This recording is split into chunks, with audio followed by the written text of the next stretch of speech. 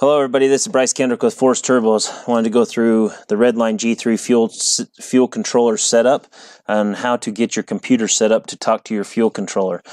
What you need to do is first you need to go to tunerpro.net and download the Tuner Pro RT software. It's a free download. It's in the download section on that website.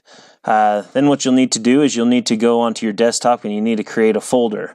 With this, we will need to email you an ADX file, a XDF file, and a base map to open that you have for your snowmobile or the type of machine that you're looking to run. Okay, with that, let's get started. Once you have your Tuner Pro downloaded, you'll open it up and you'll see this screen here. What you need to do is we need to go and download our XDF. So go to your XDF, hit select XDF. That should have been placed on your desktop in your folder, and we call it Master XDF. You'll select that. Now that you have that, you will see here that it says that the XDF file is the Master XDF. Next, you want to go and download your data acquisition files. So it's called an ADX. Go to Acquisition, Load Definition File, and it should be in the same folder on your desktop. Go and download the ADX. The ADX is the communication that will let your computer talk to your fuel controller so that you can get data out of it, RPM, boost pressure, those kind of things. The XDF is for the computer to talk to the fuel controller to get the map and your adjustability capabilities.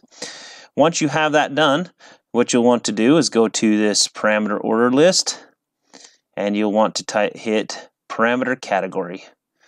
And what that does is that's going to set up your parameter categories here and get you set up ready to go. Also, to connect to the fuel controller, we need to set up our preferences. What we'll do is we'll go to Tools, we'll go to Preference, then we'll go to Data Acquisition and Emulation, that's here. Go to Use Plugin, and hit Use Plugin. Go to the next one down, and it needs to say Tuner Pro Data Acquisition. Click on that, configure the plugin, go to there, and it needs to say Share with Emulator. Click Share with Emulator, hit OK. Come over here, make sure that this one says Tuner Pro Emulator Interface.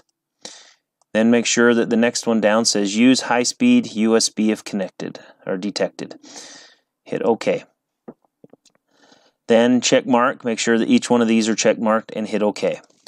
Now your computer is set up to be able to make adjustments through the fuel controller, and you should be good to go.